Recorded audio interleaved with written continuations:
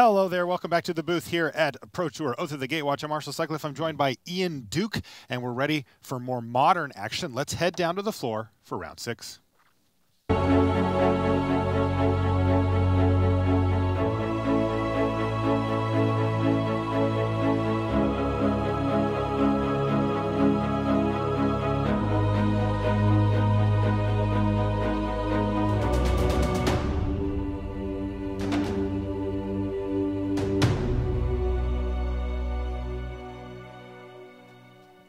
Hello and welcome to coverage of Pro Tour Oath of the Gatewatch. I'm Marshall Sutcliffe in the booth with Ian Duke, and we're ready for round 6. This is modern. We've got Thiago Saporito in our feature match area. He plays for face-to-face games. New member of that team, Ian, and his opponent, Jason Chung, out of New Zealand. Thiago's from Brazil, by the way. Out of New Zealand, is playing for MTG Mint Card. You can take a look at Jason. We've got a really cool matchup here, by the way. A little blast from the past in Jason's hand. He's playing Blue Moon. Now, I will note that he has mulligan to 5 here, so we'll keep that in mind as our match starts. His opponent, Thiago Saporito, is on this Eldrazi deck, new to the format. Yeah, this Blue Moon deck was popular, I believe, 2 years ago at Pro Tour Board of the Gods. It actually top-8'd in the hands of Li Shitian. Yeah. We hadn't really seen it much since then, but it's making a comeback here. On the other side of the table, we have an Eldrazi deck variant. This is similar to the Channel Fireball Eldrazi deck that we saw last round. Yeah, it should be the same deck. They did team up with Channel Fireball face-to-face, and Channel Fireball were kind of a mega team for this event, so I'm sure that Thiago's on the team deck here. Now, one of the sort of key points that I'm going to be looking out for here from Jason Chung's standpoint is, in fact, Blood Moon. I mean, it's in the namesake of the deck itself. And what does that do to the Eldrazi deck? Yeah, great question. So it's kind of like a super Stone Rain / mana hoser kind of deal. I mean, of course, Blood Moon, known for hosing mana. But importantly, what it does against this Eldrazi deck is it shuts off the special abilities of Eldrazi Temple and Eye of Ugin. And it also almost totally denies the deck from producing colorless mana. The only ways to produce colorless mana with a Blood Moon on the table are the 2 copies of basic wastes in the deck. Right, so it strips that away, which effectively blanks, looks like 12 of the cards in the deck. Those would be the 4 Matter Reshaper, the 4 Thought-Knot Seer, and the 4 Reality Smasher. We also see Chalice of the Void on 1 here. This is one of the big innovations. And boom, there it is. Blood Moon, but is it too late? He's already facing down 7 power here and getting crunched. Yeah, I think it might be too late here, Marshall. This is was a pretty great start from the Eldrazi deck here with the early Chalice the Void, shutting off the cantrips and card flow. You can see Chung there stuck with 2 copies of Serum Vision in his hand. Tries for 1 this turn. I guess maybe to check and see if Thiago would remember the trigger. You see the little smirk there from trying to get away with something. Yeah, I mean, he's just like, hey, I have nothing else to do. If you forget, it'll go through. It did not work, though, and this could be a quick one here. It's going to be a Spellskite from Saporito, which doesn't add to the clock. He actually could have gone for the win there, right? Anyway, either way, he picks up the victory here. Saporito, a very quick game 1 over the mulligan to 5. Jason Chung, we'll be back right after these messages. Start on your road to the Pro Tour by playing in a preliminary Pro Tour qualifier. With more than 2,000 locations running events around the world, you're sure to find one near you. Visit magic.wizards.com/pptq for schedules and information.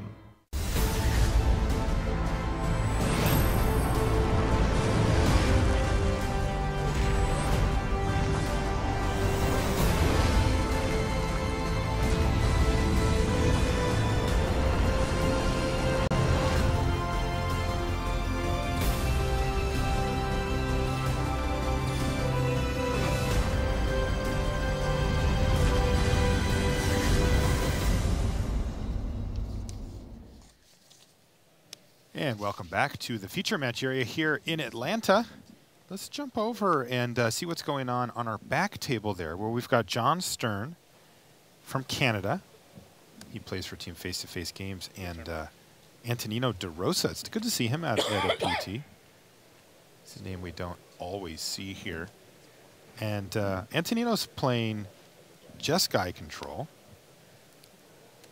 which is a deck I'm curious to see how well it does. I've seen a few of them down in the feature match area already, and he's got a pair of Wall of Omens. It looks like a Lightning Bolt in the graveyard as well, facing down John Stern, who's on Affinity. This is a more kind of classic Modern matchup, what we'd be used to. Yeah, definitely. Antonino actually tested with Team Pantheon for this tournament. As you said, Marshall, he hasn't been someone we've seen a lot on the Pro Tour in recent years, but a former pro player with a lot of Pro Tours under his belt. Glad to see him back. Not bad to jump back in with the Pantheon either. Absolutely. No better team to prepare with, or few better teams, I should say, at least. Yeah. We got a chance to take a little tour of the Pantheon testing house this time with Brian David Marshall earlier today. Really fun excursion there. 1-1. So here's a nice Electrolyze from Antonino. Takes out a Steel Overseer. Steel Overseer, one of the big payoff cards for the Affinity deck that John Stern is playing. There's a few of them, though. There's Arcbound Ravager, Cranial Plating, and that one are kind of the three ways you can just go nuts with this deck. He's got a Ravager in his hand as John Stern. He doesn't have any way to get in for much damage right now.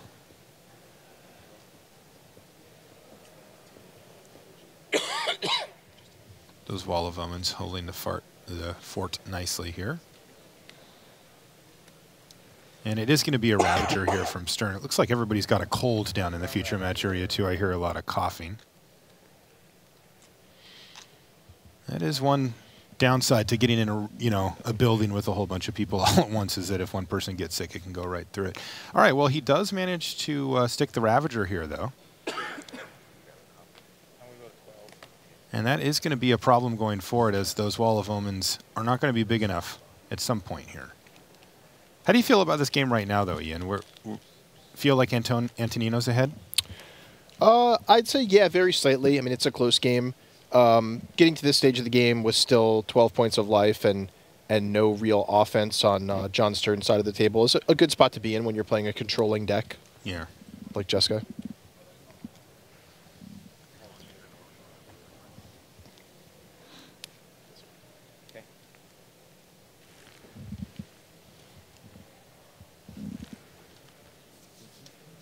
So one of the cool things about this Jeskai deck is, it's largely a controlling sort of value type three-color control deck, but it is capable of finishing the game really quickly with a Restoration Angel Kiki Jiki combo. Right. And then the other win con that we see a lot is our burn spells. Burn spells thrown at the face. We saw Sean McLaren win with this deck at the Pro Tour level. Oftentimes you'll see Celestial Colonnade, which is the land down at the bottom of Antonino's land pile there. Get alive, get in for 4, and then all of a sudden it's Bolt, Snapcaster, and it's just flurry of damage. Yeah, the Snapcaster bolts can really add up for sure. So despite being a control deck, it's definitely capable of closing out the game really quickly, which is a really key component in the Modern format, because trying to play a control deck against the huge diversity of decks in Modern that are attacking you from so many angles is eventually you're not going to have the right answer to something, Marshall. Exactly. And in that case, you just want to go ahead and win the game. That's the best solution. Okay, well, let's jump back. It looks like they're just finishing mulligans on our main table, and this one's a little bit of a standstill. You saw John Stern didn't attack there, so let's jump back up to that main match. I don't want to miss anything with this Eldrazi versus Blue Moon matchup we've got here between Thiago Saporito and Jason Chung. And here's, gosh, yeah, when your land's tapped for 2 mana, it's not bad. It's an Eldrazi Mimic on turn 1. Not the most powerful play he could make, but watch what happens here, right? This is where things start to get disgusting. Well, potentially, but it does look like Jason Chung has a Lightning Bolt. Yeah. Zap that thing. Yeah, you definitely want to take care of the Mimic before it gets totally out of hand. If it's copying something like a Thought-Knot Seer or a Reality Smasher, you're in for a heap of damage. Yeah, it doesn't take much either. And Chung is going to pass the turn back with 2 mana up.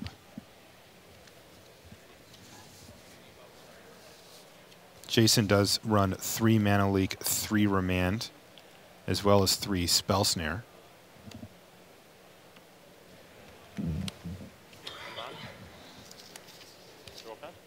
And he's going to go ahead and remand here.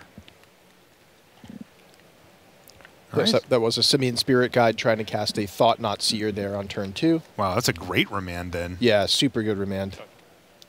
And he's content to just keep passing the turn back here. See, he's got in his hand, a little awkward, he's got a Batter Skull in his hand. That's much more along the lines of his finisher. And Thought Not Seer again after a land is going to get mana leaked. So Jason Chung fighting the good fight here. Yeah, this is a wholly different game than we saw last earlier in this match. The Eldrazi deck having a bit, well, I wouldn't say an awkward draw, but just things not really working out quite so well, being on the draw here for Thiago Saporito. And Jason Chung just having the perfect answers every turn.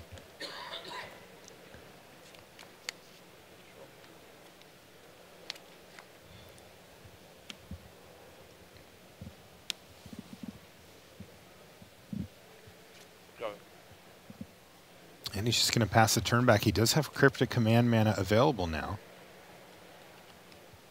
Yeah, always scary to see blue, blue, blue 1 out of the control deck on the other side of the table. Totally.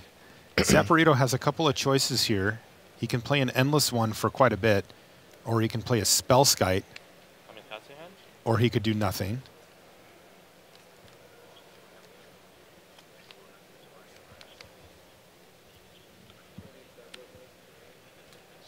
And it looks like he's just passed the turn back.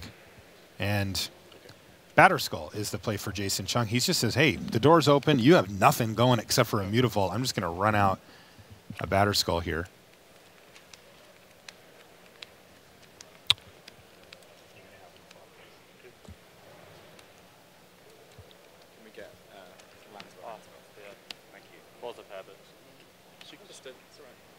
All right, and there is that big Endless One. Thiago's going to play that for 6 here. Card's been doing good work. Yeah, it's just huge. You know, in the modern format where it's so low to the ground, people are used to just relying on 1, 2, and 3 casting cost creatures. A 6/6 is just surprisingly hard to deal with. You know, Lightning Bolt does not deal with that very well. Yeah, totally. We've been seeing that from Thought Not Seer throughout the course of the weekend as well. Just that 4 toughness being really good. 6s. I mean, you're not even getting dismembered at 6. We're talking Path to Exile, Terminate, or Bust.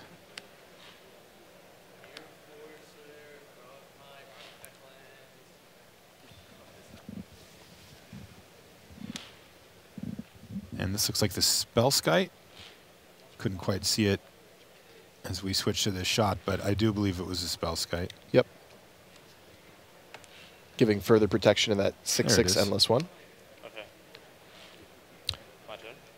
Unfortunately for Thiago, I mean, he can attack for 6 here, but then Batter Skull's just going to attack back for 4 lifelink, so not hugely profitable. He's also potentially worried about, say, a block and a Snapcaster Lightning Bolt or something. Here's an attack from the Batter Skull. He's just going to jam it right into the Endless One. Thiago Saporito, sure. Sounds fine to me. Oh, and now we see why. Anger of the Gods is going to exile that and leave him with just the Spellskite. Batter Skull's still on the battlefield. And here's a Snapcaster Mage now. And it's going to be a Lightning Bolt to finish off the last creature on board. That's Spellskite. Very nice. Nice sequence there for Jason Chung. He now has the option to equip the Batter Skull next turn. He can also return it to his hand and recast it if he can find another land. So things looking good for Jason Chung. And like you said, much better. Wow. Well, there's a 7/7 Endless One. Endless indeed. Yeah, and unfortunately, that's just out of range of Batter Skull equipped to Snapcaster. Is only 6 power. What if he equips 2 of them? Because he does have another in his hand. Oh, does he? Wow. Yeah. Okay. It'll take a while. Yeah. It's an installment plan, but 2 Batter Skulls. Yeah, and while this Eldrazi deck does have huge monsters, it doesn't have a lot in the way of finesse. Just in terms of, Jason Chung looks like he's kind of stabilized the game here. He's got a lot of staying power in terms of the Batter Skulls here and drawing into further Snapcaster Mages and things like that. So we could just see Jason Chung just slowly kind of, equip those Batter Skulls up and just getting in there for value and grinding out the Eldrazi deck in a longer game. All right, there's an Eldrazi Mimic. And a Ratchet Bomb. Ratchet Bomb's kind of annoying. It can take out the germ tokens. Yeah, that's the main thing it does here, but again, it's not a lot though, right? Yeah, it's not a lot, and as you mentioned, Marshall, I mean, Jason can always just, over time, equip those Batter Skulls over to the Snapcaster Mage. Yeah, the real key here is that Jason's at 26 life, and Thiago just doesn't have a way to string along that much damage. I mean, he could probably engineer a scenario where he gets in for maybe 14, you know, gets in for a couple of hits or forces a chump, but not 26. And here comes a Blink Moth Nexus. All right.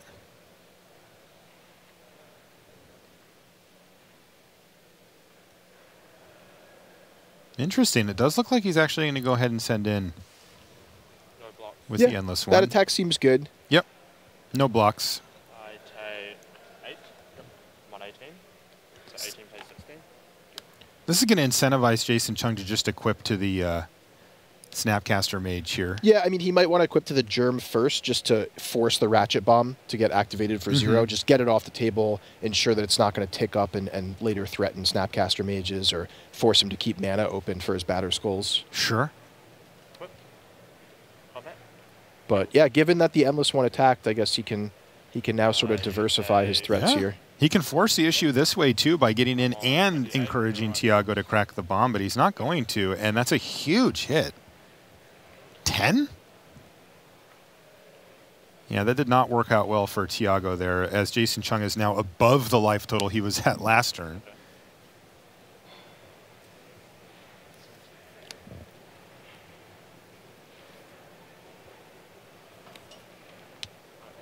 I admire that. Yeah, now we see Saporito put the brakes on the Endless One here. 1-1. I draw that. Ooh, really, really backbreaking Electrolyze there. Just fantastic. Wow, kills 2 creatures, both of the Eldrazi Mimics. They weren't doing a ton as it stood, but they were going to block at some point. And interesting, the Ratchet Bomb did not tick up at all there. It's just staying on 0, threatening Germ tokens.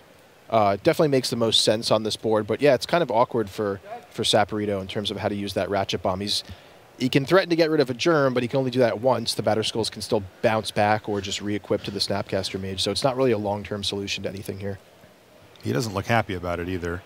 And it looks like Chung's just going to play around the Ratchet Bomb entirely by just equipping up the Snapcaster with the other Batter Skull, generating a total of 10 power and 9 toughness here, and he can just jam. Thiago does have the opportunity to trade off to get rid of the Snapcaster Mage here if he wants to use a Mutavault or a Blink Moth, but the long-term implications of this are not great for Thiago. Yep, definitely true.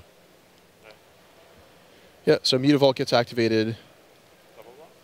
That's a 10-9 Snapcaster Mage being blocked by a 2-2 and a 7-7, so this will threaten a trade. And Jason Chung says fine. And this is why Batter Skull's in the main deck, by the way, of this Blue Moon deck, is that it gives this deck inevitability. It lets Jason do this kind of thing. And yeah, it takes a lot of mana, and it's not particularly quick, but he's going to be able to start returning these Batter Skulls, then equipping other Batter Skulls to Batter Skull Germs, and getting in there. And as you can see, look at his life total. He's at 36. Yeah, I really admire just how clean and straightforward this blue-red deck is. I mean, blue-red control, you know, blue and red are Magic's best spell colors. They offer the best counter spells, the most efficient burn spells, but traditionally what they're lacking is, you know, threats that can close out the game. But with an artifact like Batter Skull, you can put in any deck. It's just the perfect thing to slot in and kind of fill out this deck's weakness, let you keep it, you know, clean 2 colors, really good mana base, lets you play Blood Moon. So really, really nice setup here. And Thiago's just going to pass the turn back. Jason's going to return his other Batter Skull. Okay. I do 37. You do 2. All right, 37 to 2. And Thiago's just kind of waiting it out here, but this one looks like it's in the books for Jason Chung.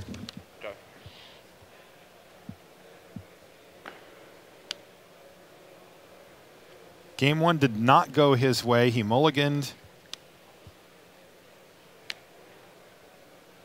And kind of got ran over by a strong draw from Thiago. But here, he has been firmly in the driver's seat. Thiago's just going to rumble with both Blinkmoth Nexuses.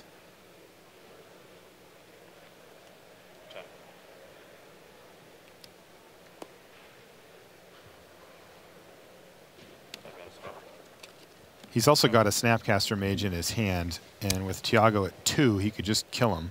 Yeah, sort of wondering a little bit about why he's not Snapcastering the Electrolyze. Yeah, he decided to return his Batterskull on end step. Here's another Ratchet Bomb. He may just go for it now.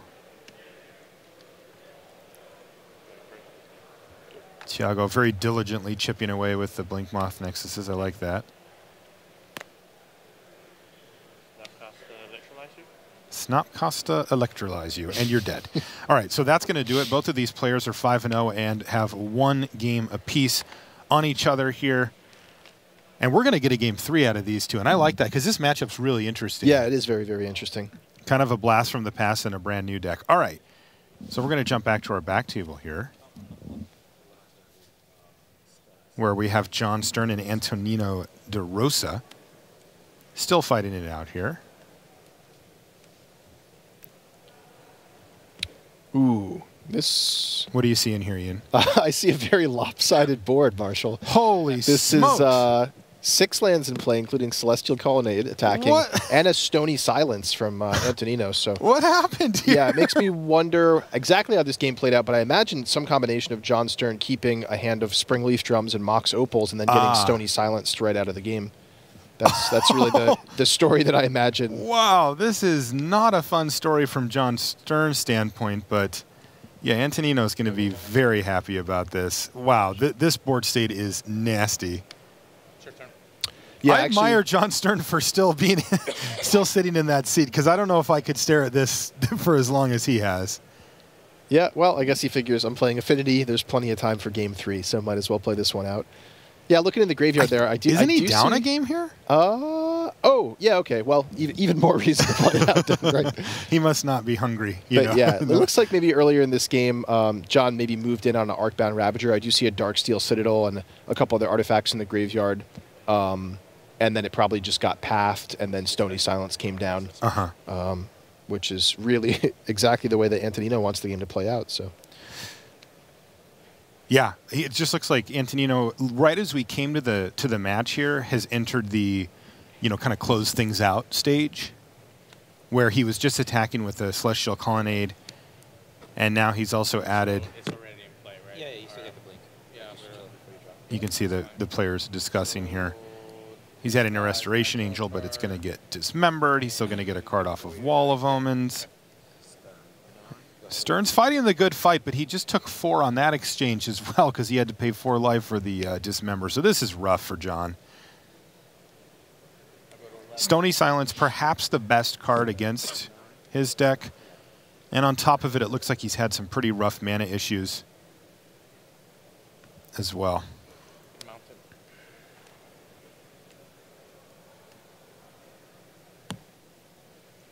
Now, both John and Antonino are 4-1 coming into this match. Activate this guy, attack for 4. Stern falls down to 5 life.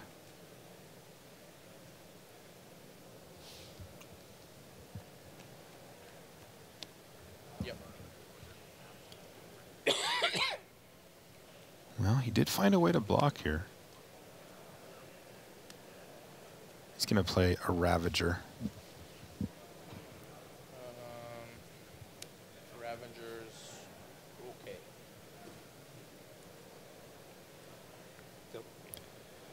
Or cast a Snapcaster Mage and the turn. Sure. All right, you know what? Let's jump back to game 3 from Saporito and Chung, because I don't think there's any way that John Stern can come back from this. And I admire that he's, fighting it out. Why not? But, yeah, Antonino's going to win that match. So he's going to improve to 5-1. Let's jump back up to our main match, because I got to see the final game between these two. This has been a really exciting one. lopsided, though, in each game. One to each side, and hopefully we get something a little more down the middle here. Yeah, this looks like it's a game that's shaping up to be a little bit more down the middle. You can see Thiago not with the aggressive curve out into Eldrazi draw that we saw in game 1, but instead being a little bit more reactive here. He's got a Spellskite and a Relic of Progenitus, you know, 2 cards that are sort of designed to disrupt your opponent's strategy rather than be proactive yourself. So interesting to see how this is going to play out. The Relic of Progenitus, of course, being a tool to combat Snapcaster Mage as its primary purpose. And a good tool at that.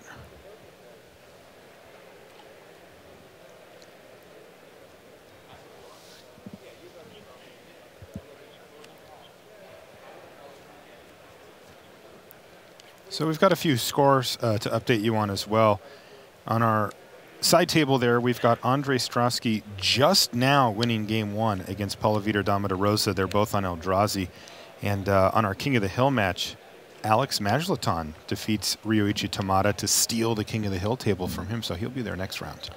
So a huge, huge turn here in our feature match game. That was an attempted Thought Knot Seer from Thiago Saporito off of Eye of Ugin and Eldrazi Temple, met with Mana Leak from Jason Chung. Oh, that's and big. Into Blood Moon.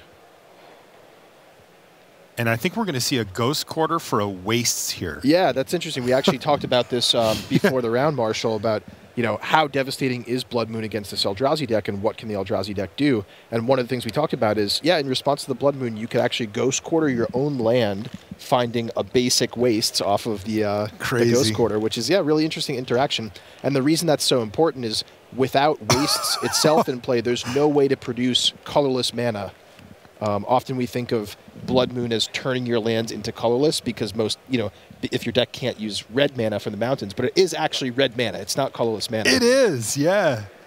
Man, I got to say, you and I were looking over that, and you saw that as like, well, this is one thing that could happen. I did not think we were going to see it. I actually specifically said it's unlikely it might come up, but yeah, it did come up, so that's pretty cool to see.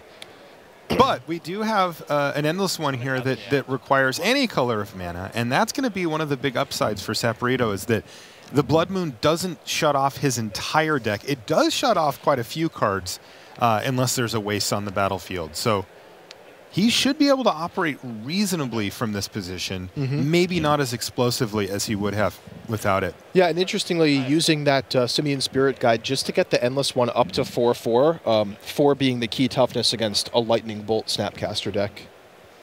Or really just a Lightning Bolt deck, I should say. So yeah, and that allows him to curve into a second Endless one, so 2 4/4s there. But you know what else is 4/4, Marshall? What's that? A Germ equipped with a Batter Skull. Oh, yeah.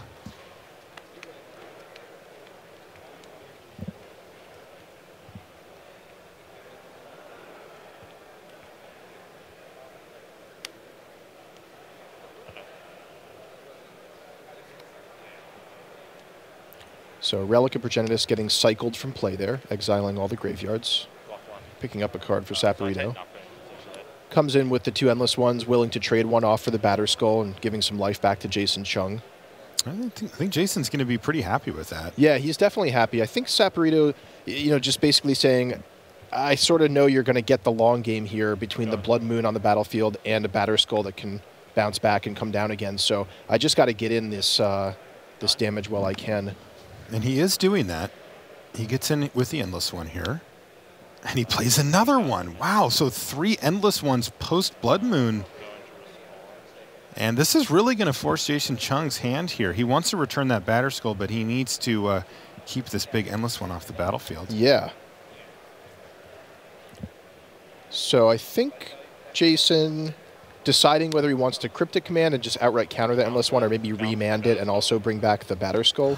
Oh, that is what he's going to do. A little mana shortcut there. Oh, that's really interesting. Yeah, Cryptic Command bouncing the Batter Skull. Yeah, instead of paying the 3 colorless, he just turned it to his hand to get it back right now. Really nifty play. I like that too. You know, Jason knows that the way that he loses this game is if he gets tempoed out. Basically, if that Endless one gets to get in for multiple times. And speaking of tempo, that's the perfect draw. Reality Smasher off the top. And that waste is the only way that he had to cast that after the Blood Moon's down. So nice play there from Saporito, cracking that Ghost Quarter earlier.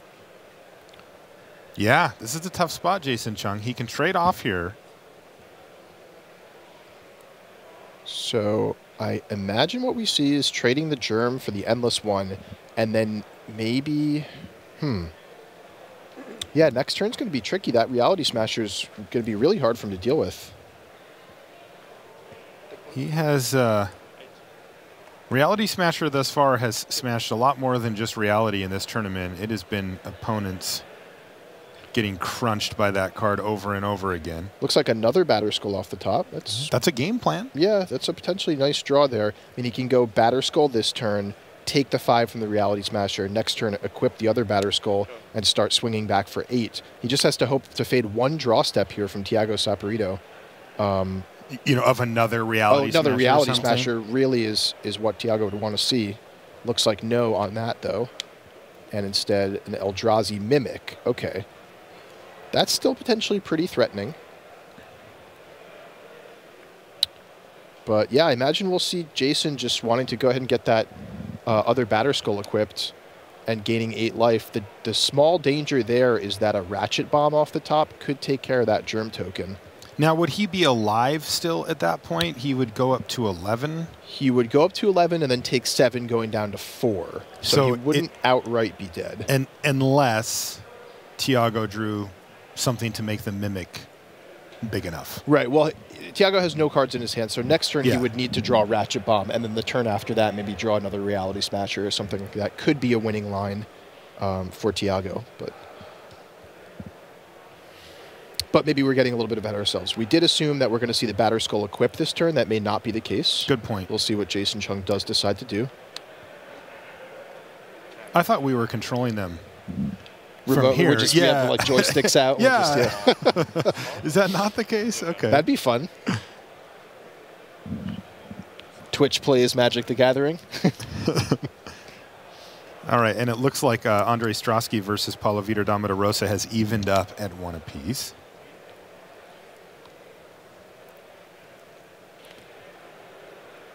So there's Matter Reshaper for Saporito. So Matter Reshaper plus Reality Smasher does threaten to block and trade for the Germ and give Saporito another card off the Matter Reshaper.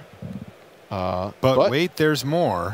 There's Anger of the Gods, and that's just the perfect answer to Matter Reshaper, as of course it does exile the creature, so no death trigger there. Yeah, you know, I gotta say, for a deck that makes such huge things, like Thiago's does, that Anger of the Gods has been good. Yeah, it's shown itself to be really valuable there. And it looks like Jason Chung has now stabilized this board very reasonably. And yeah, Thiago's just passed the turn back. Are we going to see a Batter Skull return to hand here? Yeah, and this one gets exiled because it receives damage by Anger of the Gods. Yeah. It wasn't. No, that wasn't it. This one is out. Oh yeah. That's good. Can we continue? Yeah. So you still going? Yeah, just the judge clarifying there, wanting to make sure the right creatures did get exiled there, and it looks like they did. And Jason just making sure that both players knew exactly where they were at in the turn, and that, of course, was on Thiago's end step.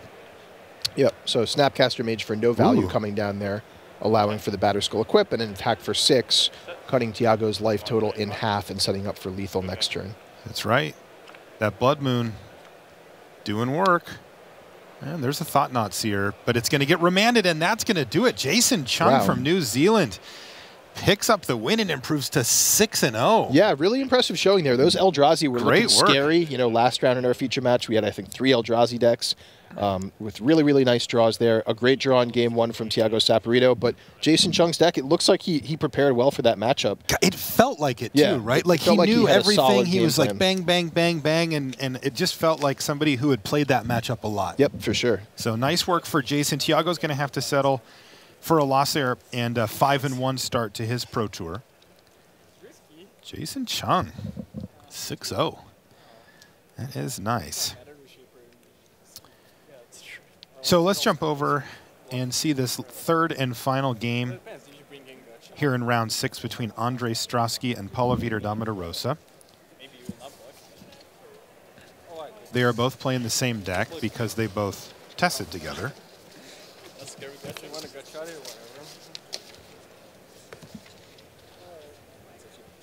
Yep, these are both the Channel Fireball Eldrazi deck, I guess we've been calling it for lack of a better term, or if you will, Chalice the Void Eldrazi. Sure. It's more descriptive. Yeah, Andre joined Team Face-to-Face Games, who works with Channel Fireball, and they're the ones who developed this version of the Eldrazi deck. Looks to me like both players are on 6 cards here. And each scrying.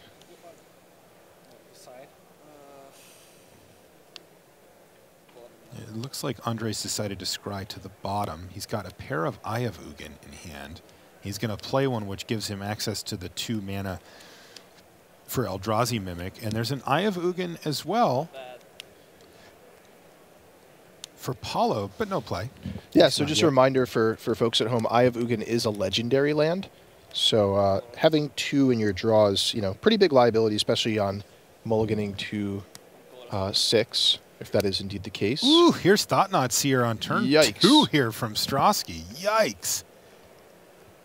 And he's going to get a chance to look at a pair of Matter Reshapers, a Reality Smasher, a couple of lands, and an Endless One here from Paulo. So Paulo's hand actually, looking pretty solid. Is it going to look a little less solid after? It's going to look slightly less solid, but, he's got plenty of creatures and enough lands to cast them, or at least start casting them. So I think he can do without any single card in his hand here and still, still have some decent game coming up.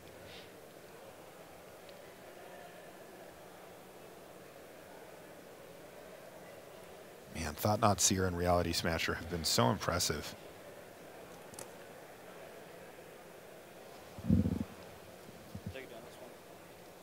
Endless One is what he decided to take. And he also triggered his Eldrazi Mimic, turned it into a 4/4 for the turn, and bang, take 4, Paulo. Wow, and added a Matter Reshaper. Oh, jeez.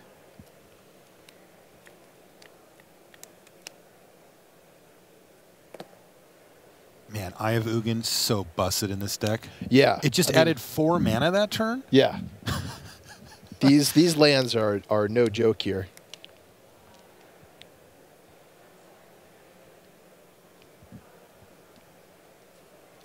There's never been a land that tapped for 4 mana by itself, right? For 4 mana? 4. I mean, there's some cheaty answers to that, like Scorched Ruins and stuff like that. Okay, but, that counts, yeah. Yeah. But, more than that, I mean, in some ways, these Eldrazi decks are reminding me of Mishra's Workshop decks in Vintage, right? Where just the lands are so powerful. I mean, you're very much restricted in what cards you can cast with them, but a land that taps for 2 or even 3 mana, like Eye of Ugin does with Urborg in play, that's just ridiculously powerful. Yeah, and in the case of last turn, we got to see Eye of Ugin. It doesn't technically tap for mana, but effectively generate that mana twice. It did it for 4. Tim says Lake of the Dead.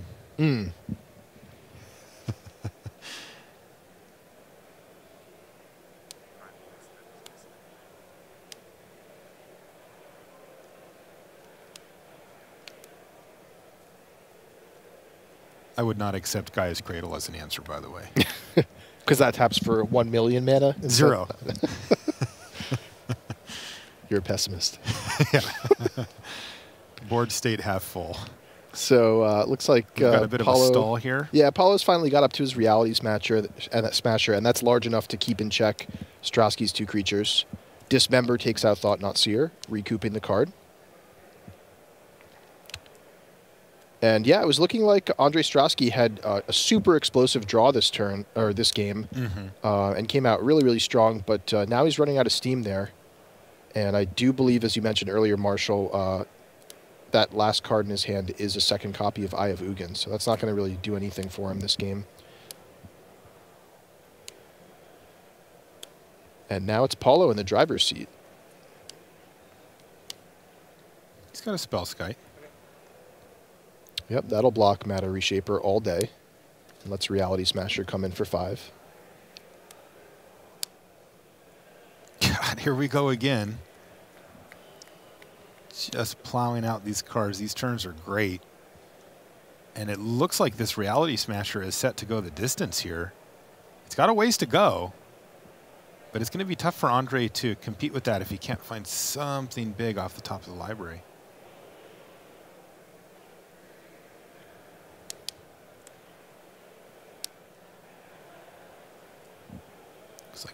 Blink Moth is going to get activated here. Yeah, it's one interesting decision here for Paulo is does he want to attack with his own Mana Reshaper? On the one hand, it's not a huge, there's not a huge risk in terms of his own life total because he does have the Spellskite Black to block, but there's some consideration into not giving Andre Strosky a card off of his own Mana Reshaper. Along with a good block as well. Here's a Ghost Quarter on the Blink Moth, which is going to prompt Paulo to go find a waste and put that into play. Which triggers first? Not mine triggers first, yours results first. So they're both going to trigger their Matter Reshapers here, and Andre's going to drop down to 10. These players are 4-1 in the tournament so far. Looking to finish strong here on day one. There's another couple of rounds after this one. And yeah, Paulo's play making a lot more sense given that he has a second copy of Spellskite in his hand as well. I was a little bit worried that with Strosky getting the extra draw there off the Matter Reshaper, that if one of those, that card or this next one is a Reality Smasher, it could put Paulo in an awkward position, having to chump with one Spellskite so as not to die. But now I think he's got enough breathing room now that that play makes plenty of sense. And we're going to see the same play that Andre just did to Paulo, but in reverse here. Blink Moth is going to get Ghost Quartered, and Andre's going to go find a waste and put it into play. Basic land.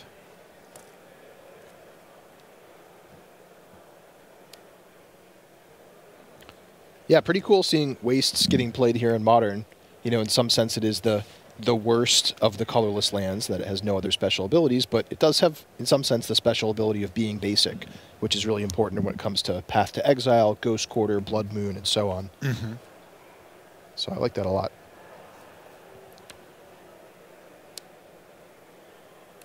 It looks like Paulo is going to play and immediately crack a Relic of Progenitus. Doesn't have a ton of application in this matchup. There's a few things that happen, but... Yeah, it's actually, I'm a little bit curious to see that come in.